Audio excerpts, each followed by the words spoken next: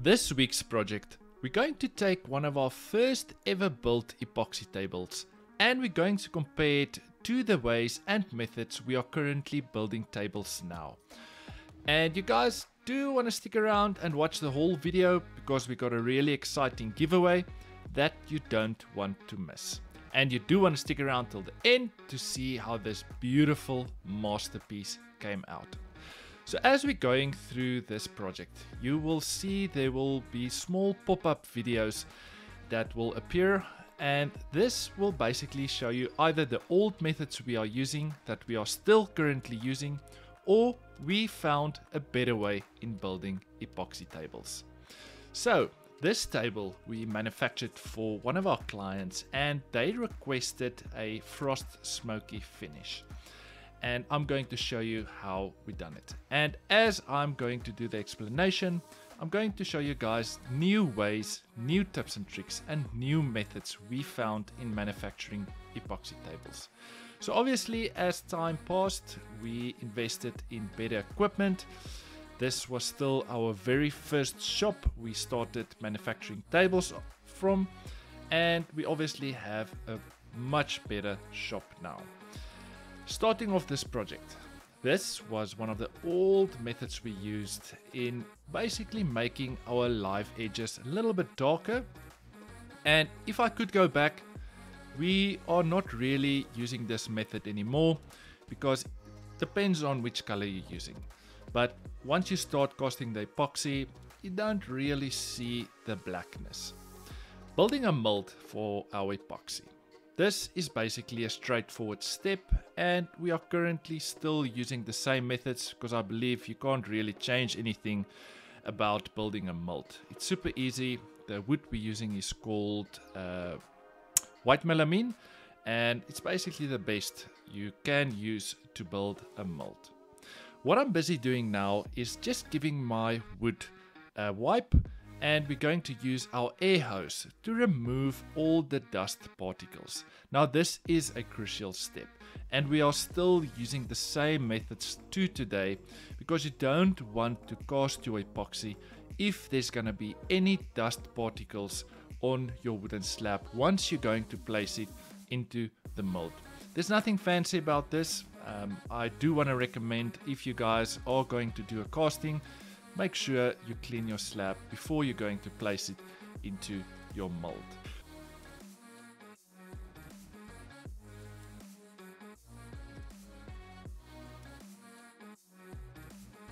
The next step in our project is also something we are still using to today, and the same product. It's called ram wax. So we're basically applying this wax to the inside of our mold to make sure that once we're going to remove our epoxy table from our mold, that the epoxy is not going to stick to the mold.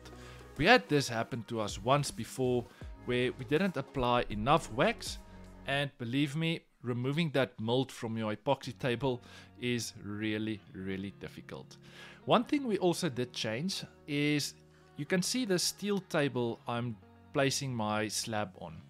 We invested in building a heavy duty steel table with some threaded rods underneath the table so we can adjust the table and make sure that we cast on a flat surface. Next step is we previously used the epoxy called Woodcast 30, and it's an epoxy that sets very quick. I mean, like 4 to 5 hours you can start casting your next epoxy, but that prevented us from removing most of the air bubbles in our epoxy. So the new epoxy we're using is called Crystal 100. It's a deep casting epoxy, and this helps us to remove most of our air bubbles. And to see the color of what your end product is going to look, you need to use a transparent cup and put around about the same epoxy as you're planning to pour the thickness of your table. Then you're going to see your end result more or less. Once we mix our part A and our part B, we will leave the batch for a few minutes. Then we would come with our gas torch to remove most of the air bubbles. This is a crucial step, and it's definitely going to help you to reduce much as possible air bubbles in your epoxy. Casting our epoxy, there's nothing really that changed in this step, although we did found a few new methods and ways in reducing air bubbles, which I'm going to show you in the steps to follow. As you can see, and this is a current battle in the epoxy world, is whether to seal your live edges or not. Now for me, logically, if you think about it, we don't want to seal our edges. We want the epoxy to penetrate into the wood. We want the wood to soak up the epoxy. And this is something we strongly believe in, and I know there's so many manufacturers out there that's doing the same step, and it just makes logical sense in not sealing your edges. And this is also one of the reasons we're using a deep casting epoxy, is because we got more working time with the epoxy. So once we cast our epoxy, we can leave it for around about 18 hours, and it will basically give the air bubbles enough time to rise up and you can pop it. The next step, as you can see, I'm busy tapping the epoxy, is this is called basically when the epoxy becomes tacky, then we would come and do our next casting of the epoxy. And the way we done it previously, as you'll see in the main video, we will cast our first layer of epoxy, we will wait for it to dry, then we will come and sand those epoxy to basically scuff it up to give the next layer of epoxy we're going to cast to bond to that layer. But it obviously makes sense. Leave your epoxy so it becomes tacky, like sticky toffee, and then we would come and cast our next layer of epoxy. This will give those two epoxy bonds to be the most strongest you will possibly found. So this is a new method we found, and it's really working. If you're going to sand in between layers, it will still work, and that's how we started off manufacturing epoxy tables, but it's quite a process. Sanding, cleaning, sanding, cleaning, sanding, cleaning all the time, and you have to make sure that you remove all those dust particles. The next step is something we are still currently using to today, is before we're going to cast our epoxy, we will place it in a big drum. We will warm the drum up to heat up the epoxy slightly, and this will help the epoxy to become more in a liquid form, and this helps most of the air bubbles to come out. And we also recently did invest in a vacuum chamber that removes all the air bubbles from your epoxy. So we get so many requests from all our viewers and people that's asking us exactly how to build these tables. So we took the liberty in making an online epoxy masterclass going into detail on how we manufacture all our tables. Check out this small little clip. We've been building epoxy tables for many years now, and we are finally going to share all our methods and techniques with you.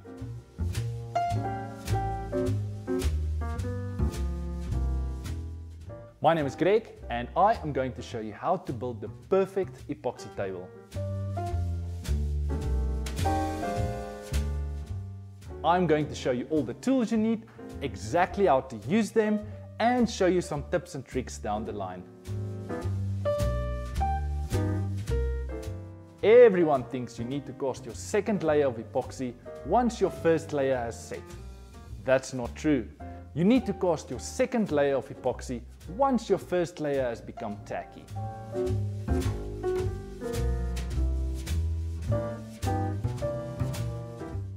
This masterclass has been designed for all woodworkers, from your beginner all the way up to your experts.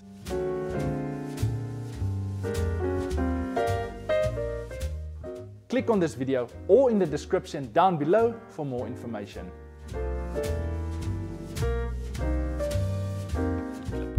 So we designed this course for all woodworkers. That's going to help you to manufacture epoxy tables successfully. It's going to help you in not making any mistakes. I'm literally going to show you all the tools you need. I'm going to show you how to use them. I'm going to show you all our methods from start to finish, how to build epoxy tables successfully. I am going to leave a link down in the description where you can find this course. Now for the competition, we are going to give away 5 of these masterclasses, And how can you apply for the competition? Obviously, you have to be subscribed to the channel. You have to like this video and you have to comment down in the comment section below that you have done so. And then in the next 2 to 3 weeks, we're going to choose the winners, and the 5 lucky winners we will announce on our Instagram. And you do want to go and follow us to make sure you are not going to miss out if you are going to be the winner. Good luck to all, and hopefully you will be one of the winners. Also, do remember that we are busy with a new website, and once the website is live within the next 2 to 3 weeks, the price for the course are gonna go up.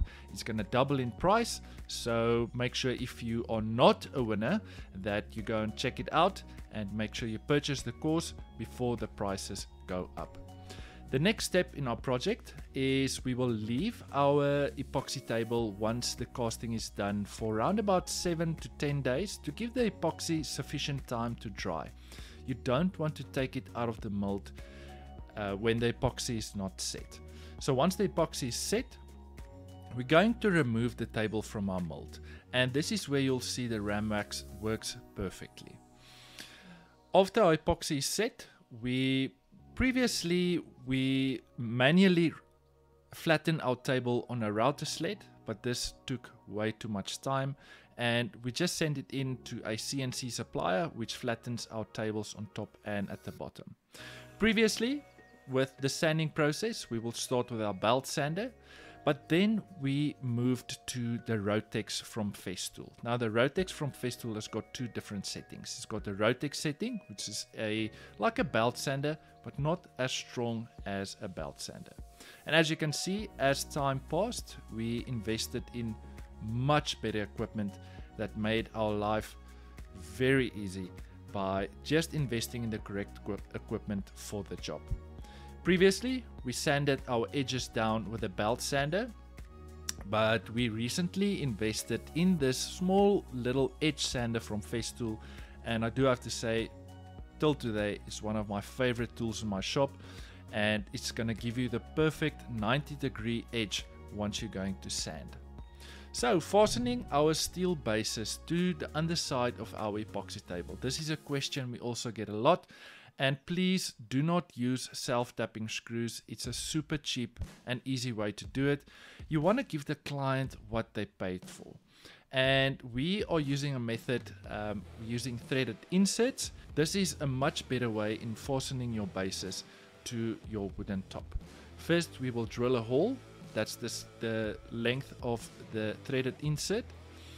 Once we finish drilling our hole, we will come with a countersink bit to make sure once we're going to insert our threaded insert that it's going to sit flush with the table.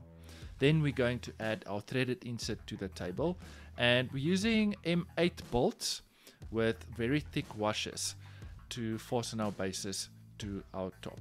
This is literally the best way you can fasten any steel base to the underside of your tables. Another important tip I want to share with you guys, I didn't mention at the start, is the most crucial part in your epoxy table build is to make sure that the wood moisture in your slab is under 11%. It's quite crucial. Now, I know for a lot of suppliers that's doing the threaded inserts, they do apply a little bit of epoxy before they're fastening the insert, but we found that it's not really necessary because we apply a lot of these threaded inserts, and I can promise you your steel base is not gonna go anywhere. So this is literally the best way you can fasten your steel base. So the next step is by giving our table a small 45-degree chamfer, and we previously used the Makita machine, but we recently invested in the palm router from Festool. And I do have to say that this is a very user-friendly machine, and we like giving our tables a very small 45-degree chamfer to keep the thickness of the table.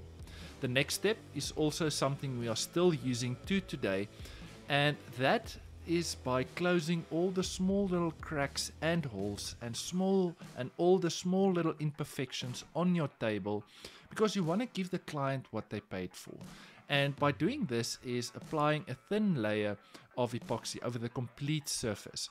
And the way we done it before is we will use the same color that we casted the epoxy in our table, but we found that it's not making any difference. So we will just use a clear epoxy for this step.